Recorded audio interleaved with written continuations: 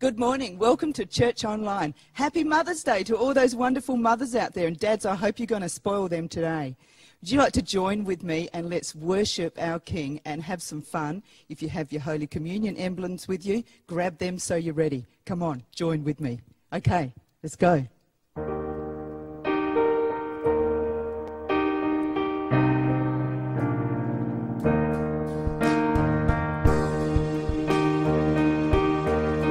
Hallelujah. Who am I that the highest King would welcome me? I was lost, but he brought me in. Oh, his love for me. Oh, his love for me. Who the Son sets free, oh, is free. Child of God, yes I am. Free at last, he has ransomed me. His grace runs deep. While I was a slave to sin, Jesus died for me. Yes, he died for me. Who the Son sets free, oh, is free indeed. I'm a child of God, yes I am. In my Father's house, there's a place for me. I'm a child of God, yes I am. I am chosen, not forsaken. I am who you say I am. You are for me, not against me. I am who you say I am. I am who you say I am. I am chosen, not forsaken. I am who you say I am. You are for me, not against me. I am who you say I am. I am who you say I am. Who the Son sets free, oh, is free indeed. I'm a child of God, yes I am.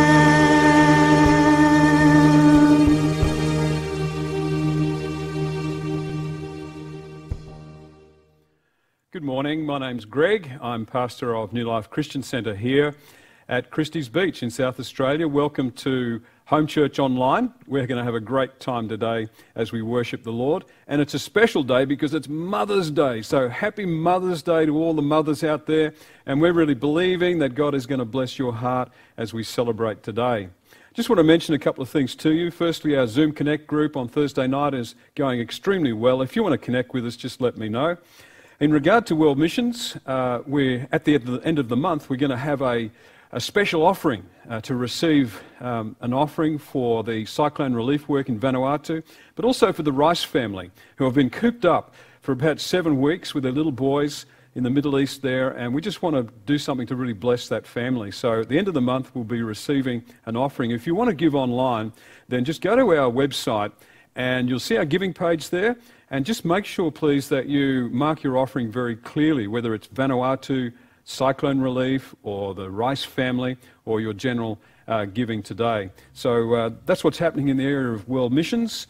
If you want to help people locally, then the Salvation Army is a wonderful organisation, as we know. And here in Noarlunga, the Noarlunga chapter is doing a lot of work to reach people locally with care packages and other services. So if you'd like to give towards the Salvation Army to help local people, just go to their website and you can find out information about that there.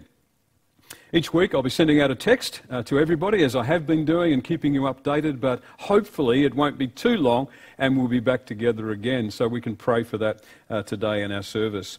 We'd like to give you an opportunity to worship God with your tithes and freewill offerings, and if you're watching for the first time or you're not used to church life, don't be pressured at all. This is something we do as an act of worship to our God. I want to read from 2 Corinthians chapter 8 and verse 1 to 4. And now, brothers, we want you to know about the grace that God has given the Macedonian churches. The Macedonian churches were really suffering. They were experiencing persecution. They were in a place of poverty and hardship. He goes on to say, out of the most severe trial, their overflowing joy and their extreme poverty welled up in rich generosity. For I testify that they gave as much as they were able and even beyond their ability. I'm inspired by that. How do you give when you're in a place of poverty? Well, these people knew the Lord. They knew that God was their provider and God had called them to use whatever they had to be a blessing to others. It says, entirely on their own, they urgently pleaded with us for the privilege of sharing in this service to the saints. Here they were in a place of hardship, pleading for the opportunity to give to help other Christian people that were also in need. It just inspires me. I know that some of you are going through real difficulty at the moment, and we don't want to see any pressure on people to give. But, it's as we see what we have and use what we have and give out of that, then God will really pour blessings into our lives and help us through our difficult time. And we're going to be praying for people who've lost jobs and people who are going through hardship at this time a little later in the service. But let's commit our offering to the Lord. Father, we thank you for the example of the Macedonian churches who out of their difficulty and hardship, they still had a heart to give. And Father, we want to be like that. We want to express the heart attitude of Christ who gave his all for us. And Father, I thank you for your blessing upon the giver. In Jesus' mighty name we pray. Amen.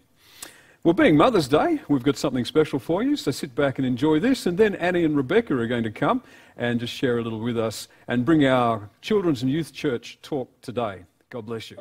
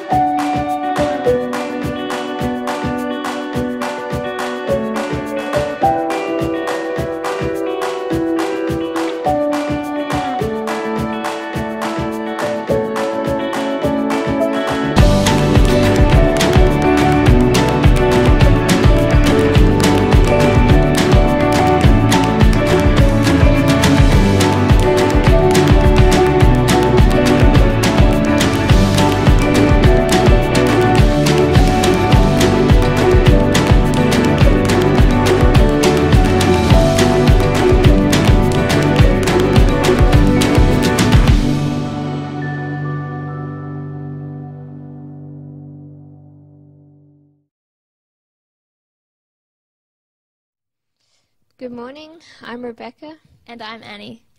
Happy Mother's Day. So, today I have a word of encouragement for all the mothers out there. Proverbs 31, verse 25 to 26. She is clothed with strength and dignity. She can laugh at the days to come. She opens her mouth with wisdom, and the teaching of kindness is on her tongue. Remember this word. If you feel you are lacking in parts, pray about it. On behalf of all the children, I'd like to say thank you for putting up with us. We may not always be the easiest to deal with, but your guidance is what helps us grow. Children aren't meant to grow by themselves, so thank you for all the wisdom and love you have given to us. Keep up the good work. I just also want to say for all the people out there who don't have mums with them, that in Isaiah 66 verse 13, as one whom his mother comforts, so I will comfort you. God is like a father and a mother. He cares for you and protects you. So I'd like to encourage you to turn to God like he was your mum. And now I would just like to share 2 Bible verses. The first one is from 1 Peter chapter 3, verse 4. You should be known for the beauty that comes from within, the unfading beauty of a gentle and quiet spirit, which is so precious to God. And the second one is from 1 Corinthians chapter 31, verses 28. Her children rise up and call her blessed. Now I would like to share a poem that I think would be really special for Mother's Day. A mother's love is something that no one can explain. It is made of deep devotion and of sacrifice and pain. It is endless and unselfish, and enduring come that way. For nothing can destroy it or take that love away. And it never fails or falters. When others are forsaking, it is patient and forgiving. Even though the heart is broken, it believes beyond believing, when the world around condemns. And it glows with all the beauty of the rarest and brightest gems. It is far beyond defying, but it defies all explanations. And it still remains a secret, like the mysteries of creation. A many splendid miracle man cannot understand, and another wondrous evidence of God's tender guiding hand. Let's pray. Dear God, thank you so much for all the mothers out there. Thank you for their love, their kindness, and the strength they show to all their children. We pray that you give them the strength to go out through each day and keep teaching us wisdom. In Jesus' name, Amen. Thanks, Annie and Rebecca. Fantastic. We're going to take a moment now to pray for families, for people in need, and for our nation. So let's bow our heads in prayer, shall we? Father, we thank you for the fact that you hear our prayers. And God, we pray for our nation at this time. Lord, that you would provide a vaccine, not only for our nation, but for the whole world, that a vaccine would come quickly now so that steps can be taken to bring life to normal again. Father, we pray you'd bless families that are watching this if they're in need, provide their financial needs. If they need a job, we pray that you'd provide them with a job in Jesus' name. God, get them through this time and bring them through into a larger place, a place that is even more blessed than what they have experienced before. Father, we thank you for healing for those that need healing today. If you need healing in your body, just reach out to the Lord now and just thank him for touching your physical body right now in the name of Jesus. Father, we pray for mothers today, particularly those that for them it's a difficult day for various reasons. And God, we just pray you'd comfort them and strengthen them and protect them in Jesus' name. Father, for families, we just thank you for helping them through everything they're going through. And Lord, you're a God who provides. You're Jehovah Jireh, our provider. And God, we're just believing you for your grace to abound in our lives over these coming days. And Father, that also we would not be just focused on ourselves, but you'd help us to continue to reach out to others and be a blessing to them. Father, we thank you for the opportunities that exist today to be a blessing to others. In the mighty name of Jesus we pray. Amen. Well, I'm going to invite Gail now to come and lead us around the table of communion. So if you have your communion gear ready, your bread and cup, then Gail's going to come and lead us now. God bless you. Good morning and welcome around the communion table this morning. I'd like to share with you this morning a wonderful scripture, Philippians 4 verses 6 and 7. We read, "Do not be anxious or worried about anything, but in everything, by prayer and petition, with thanksgiving, continue to make your specific requests made known to God. And the peace of God, which surpasses all understanding, will guard your hearts and your minds in Christ Jesus." What a wonderful promise that is to us. You know, as we think the words through a little bit, what Jesus has done on the cross for us is so powerful that he can say to us, I know you're going to be anxious and worried about all sorts of things. And when you think about it, it's true, isn't it? Every day brings new opportunities to be anxious or to be worried about certain circumstances or things that you just don't want to have to deal with. But he's saying there, bring it all to him. Don't be anxious, just bring it all to him. And what's so fabulous is he continually invites us to pray and talk to him and bring those issues to him. And that's what he wants us to do. Isn't that fantastic that we can talk to a living God because of what Jesus has done on the cross for us, and we can have a confidence that he wants to hear what we have to say. You know, he also says, don't just pray at once. Continue to bring those prayers. And let's not forget the thanksgiving. You know, when we have a think about the things that we're worried about, we flip that over, there's so many things that we have an opportunity to be thankful for. And we can also be thankful for what Jesus has done on the cross for us. What is so wonderful there he talks about this transfer that takes place. So where we were being anxious and worried, now that we're bringing it to him constantly and talking to him about it, he now says, the peace of God.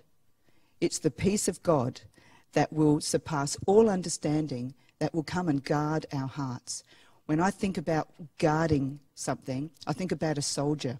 And I think it's a fabulous way to think about the Lord's peace in us, that he can stand guard like a soldier over our hearts with his peace, so that we can really rest in him. Wonderful, wonderful promises that the Lord Jesus has given us here. If you're at home now and you have your bread and your cup, let's just hold them in our hands for a minute, because I want to say, whatever your problem is, and even if your problem is that you don't know Jesus yet, I want to read you Acts 4:12. There is no one else who has the power to save us, for there is only one name to whom God has given authority by which we must experience our salvation, and that is the name of Jesus.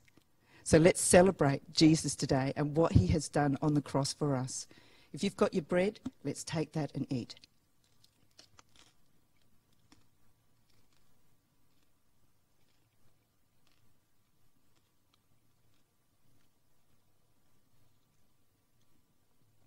And your cup, which represents the blood covenant.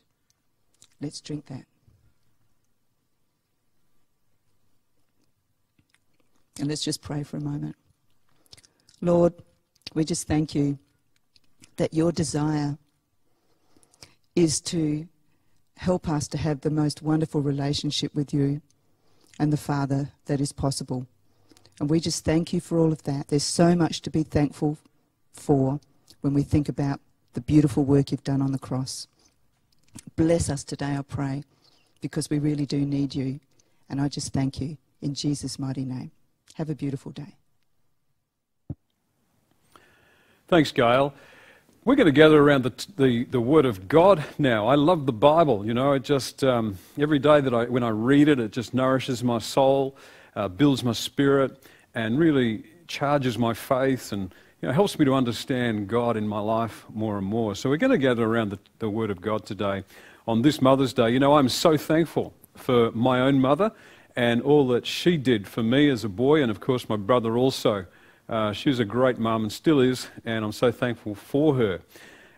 Today I want to have a look at what we can learn from mothers, that if we apply it to our lives, will actually improve our relationships, and will actually improve our effectiveness in service to Christ also, because there's so much about motherhood that reflects the very ministry of Christ. I want to read an interesting passage from 1 Thessalonians 1, verse 6 to 9. 1 Thessalonians 1 and verse 6 to 9. Paul is writing to the church at Thessalonica.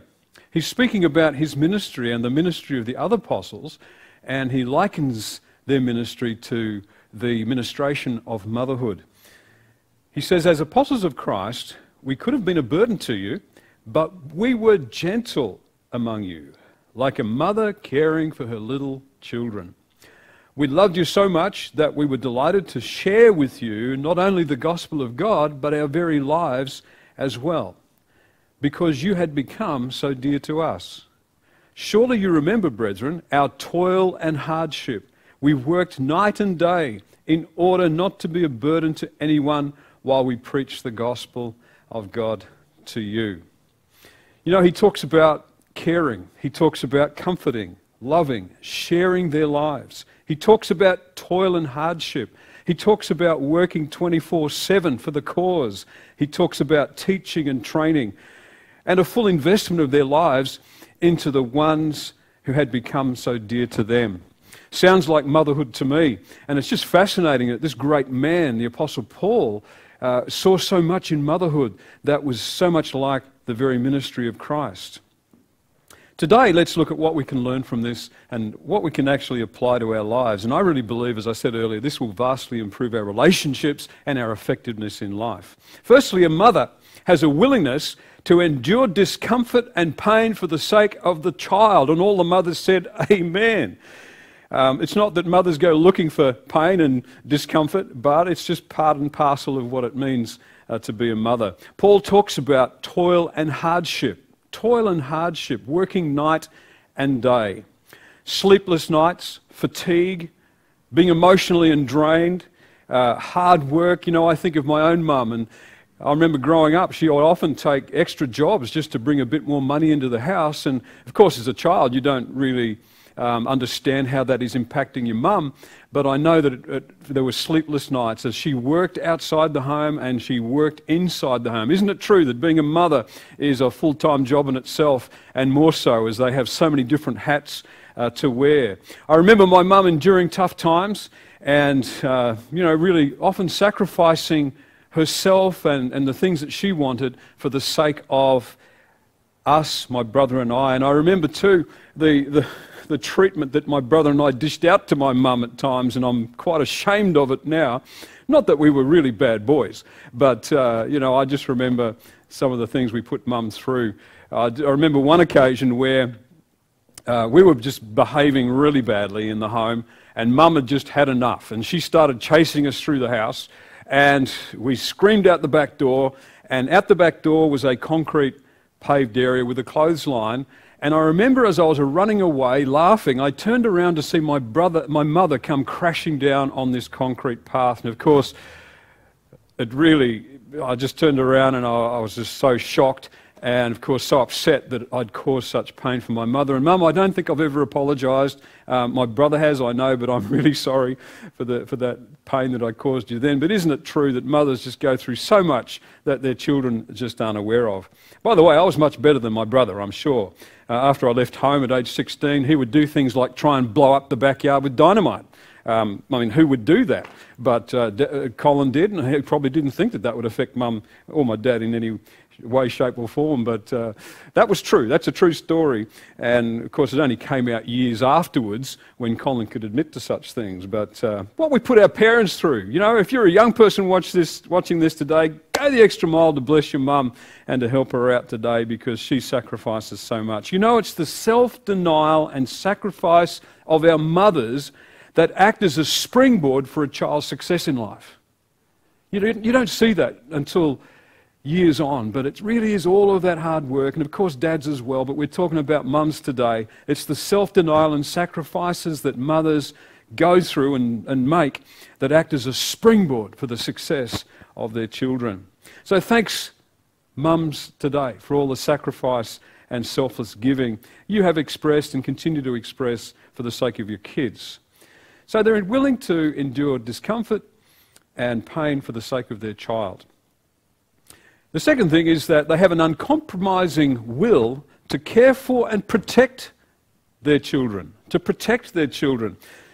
Paul talks about caring for those Christians in Thessalonica. And, I just see this apostle's heart to want to protect them and to care for them. And as he looked to a mother, he saw those qualities there, protecting and preserving the lives of those entrusted to them. There's one thing that I know about, and that is that you don't lay a hand on the bear cubs. You don't come anywhere near harming the bear cubs. Mothers are ferocious protectors of their children, and we know that too well. And you know what? You don't mess with an angry mother bear. It will not go well with you. And I remember over the years there's only been a couple of times where people have represented any kind of threat to our kids. And I just watched my own wife, and beautiful lady turning into this bear that would just take you out if you dare touch the bear cubs. And isn't it true that mothers have this instinct to obviously protect their children? And I'm thankful for my mother and the way she protected me and my brothers through our growing years.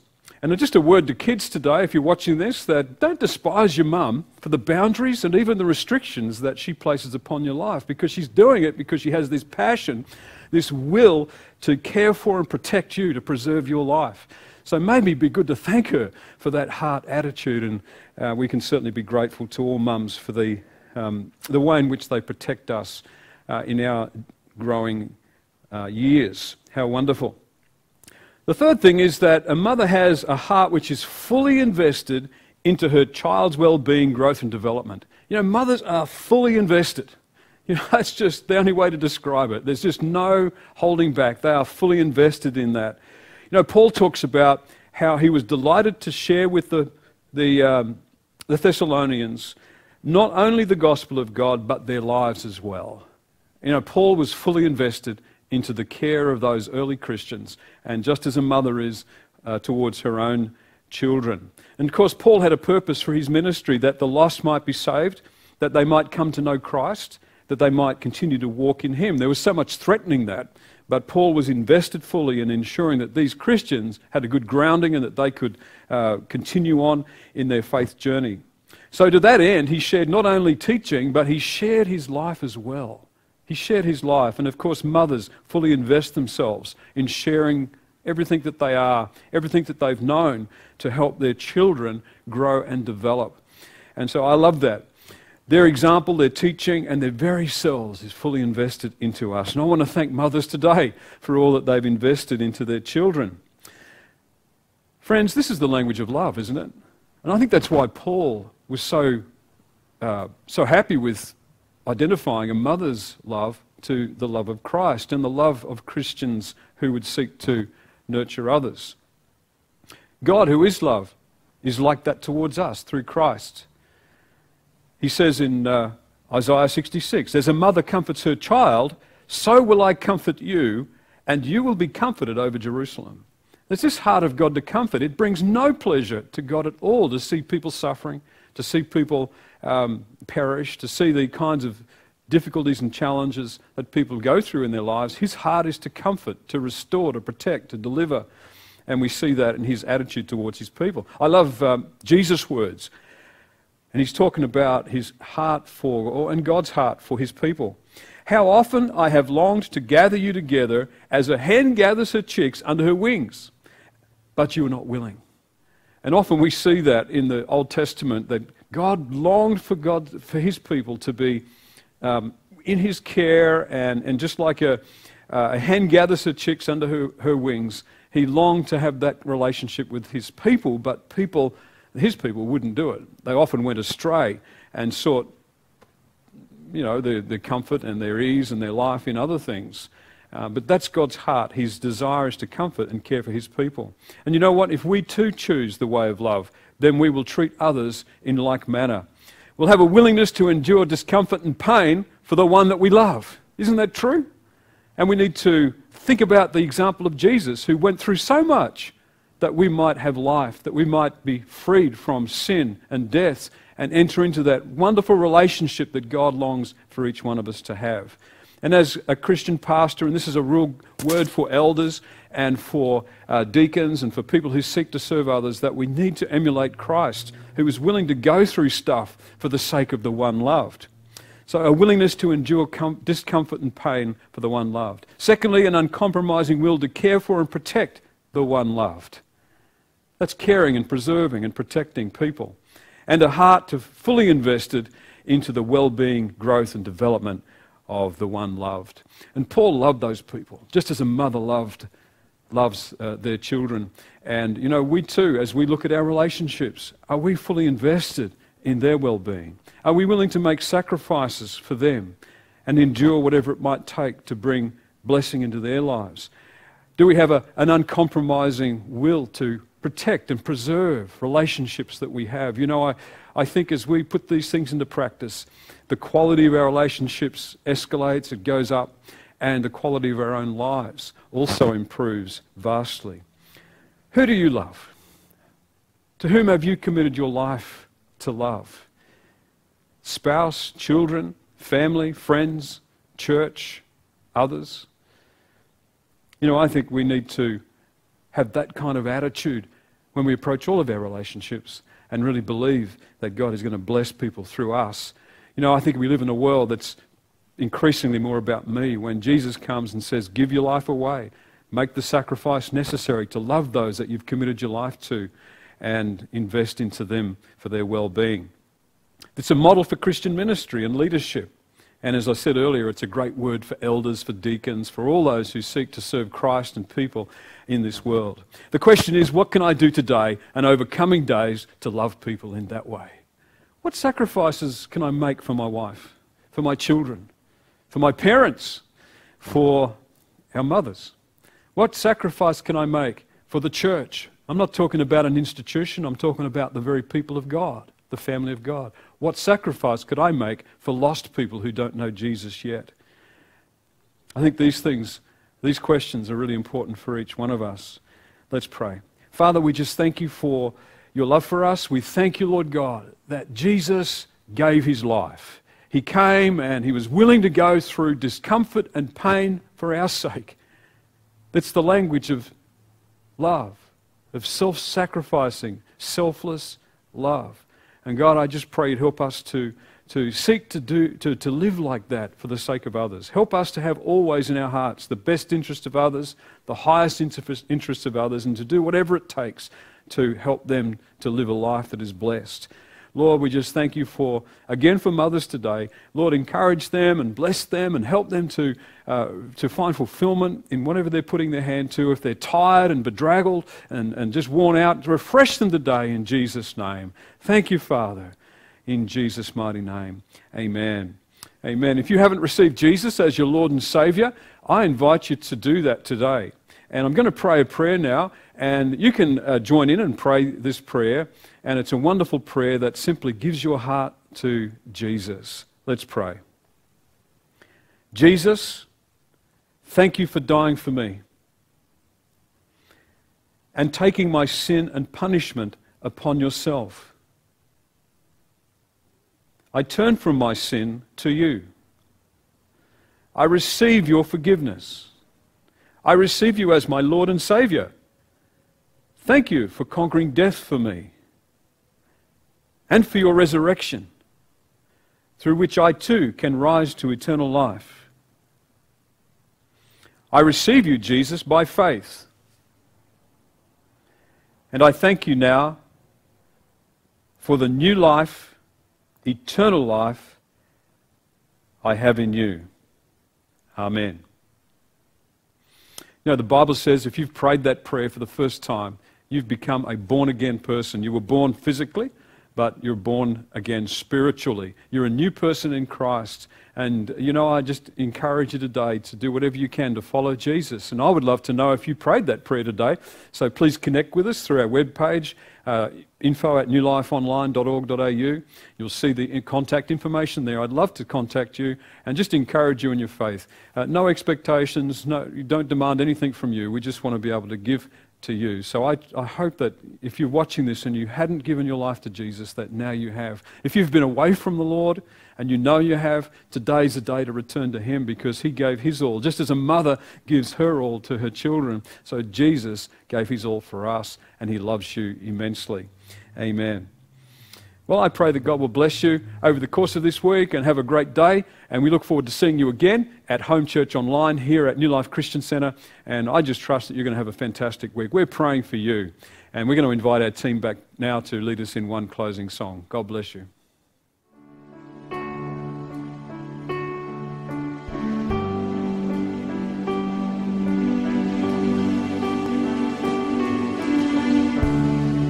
There's nothing worth more that will ever come close. Nothing can compare. You're our living hope. Your presence.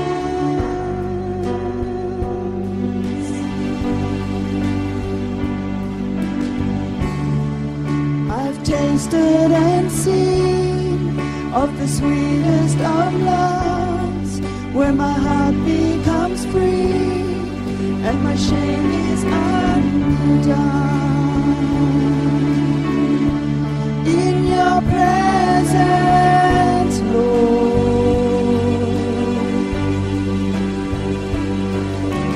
Holy Spirit, you are welcome here. Come flood this place and fill the atmosphere. Your glory, God, That is what our hearts long for, to be overcome by your presence, Lord.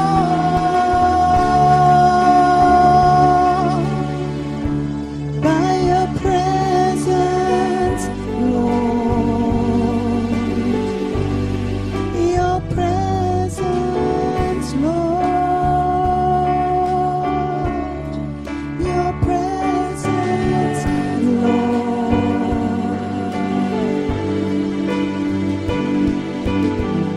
Let us become more aware of your presence. Let us experience the glory of your goodness. Let us become more aware of your presence. Let us experience the goodness of your goodness.